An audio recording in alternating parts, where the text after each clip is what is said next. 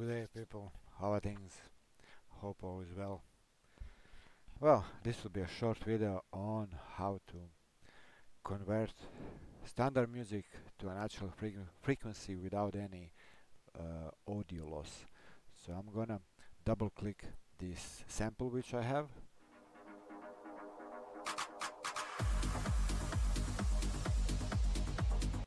I'm gonna click on Effect, Amplify, -4, 5, Effect, sliding stretch, put these numbers in, click OK. Now depending on the hardware you have,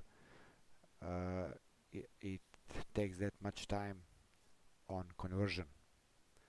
When this is done, I'm gonna do limiter. Let's expand this properly. I'm gonna do limiter, limit this to, let's say, this is this you need to put on your own regarding how far this is. I want to get it somewhere around here, and I need to do it gradually. So for a start, I'm gonna do -2.5. This disappeared a little bit. I'm gonna amplify now. Now I'm gonna do that again. Let's say 1.3. Effect amplify again. We can go a little bit more. Don't overdo it. 0.8.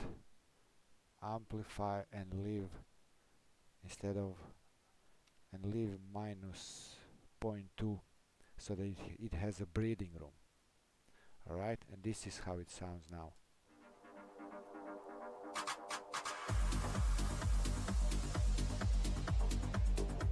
So this is it. I'm just gonna save it now, export as MP3, name it, save, clear, okay, and thank you all for watching. Goodbye.